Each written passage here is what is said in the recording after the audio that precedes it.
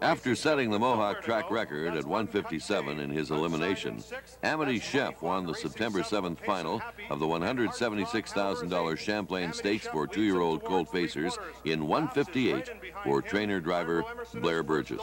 AMITY Chef leads them by 3/4 in a leisurely 129 4. That's AMITY Chef by a length and a quarter. Laughs has some room now, and he'll be out for the stretch drive. Brushing through down along the inside now. That's Uncut Jade as they move over to the head of the stretch. AMITY Chef leads them through the lane. Laughs is out for the stretch drive. Uncut Jade is third. AMITY Chef under a heavy drive. Laughs is inching up on the outside. Those two down to the wire racing as a team. AMITY Chef holding on.